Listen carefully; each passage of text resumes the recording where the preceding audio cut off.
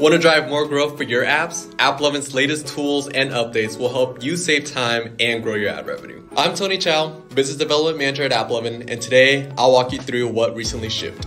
We've added new SDK bidders to our list of over 20 SDK bidders. For native ads, you can access more networks and show App Store star ratings. The A/B test results page has new filtering options over here. You can also manage the test here and even export your results. Custom product pages and store listings are now supported and have been proven to increase IPMs. Ad Review now supports AppLovin Emirates. The Creative Debugger now supports details for all ads from the current session and supports more formats. That's it for us, everyone. Follow us to see what ships next.